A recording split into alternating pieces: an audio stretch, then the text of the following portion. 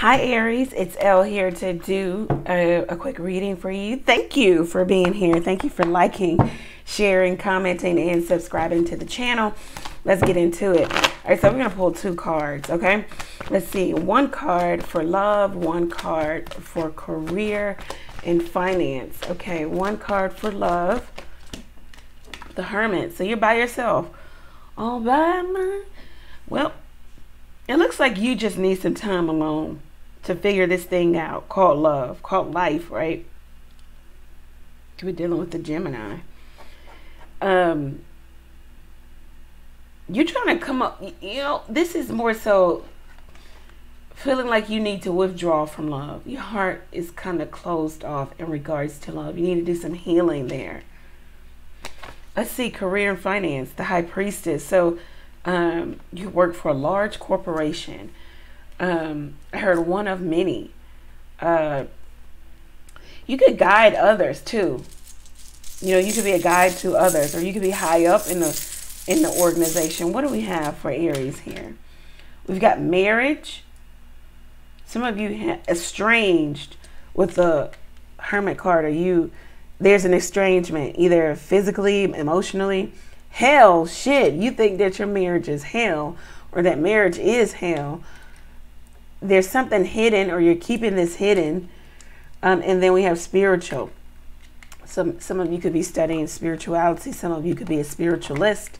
Some of you are just closed off because you are a teacher now of what you learned, all these experiences in love. Therefore, some of you could be married to your work, to your spiritual practice also. Something is hidden here. Somebody's in hell without you, without being able to contact you, be around you. For work, what you do, it could be spiritual. You could guide others. You could guide others to some type of morality. Or if that's not what you do, okay, I heard codes of ethics. I don't know, maybe in your job, this is what you do, or you have to follow the code of ethics, or this could even be HR type of work here, okay, with the High Priestess.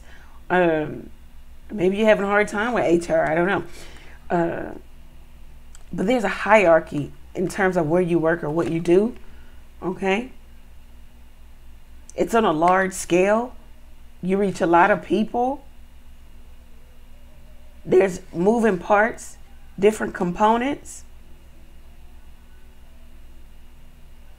Some of you have unconventional, I heard unconventional, I don't know. Some of you, I heard you have your own store.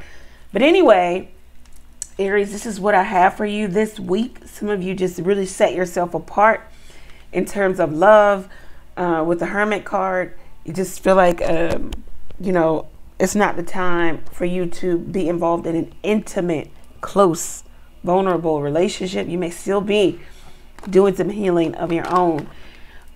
May still be on your own spiritual path here, journey. And that's what I have for you. If it resonates, let me know how it resonates for you down in the comment section. Go over to the website, book your own reading, where we can come up with an individualized plan to get you the results that you want via the tarot. Thank you. Many blessings to you. Take care.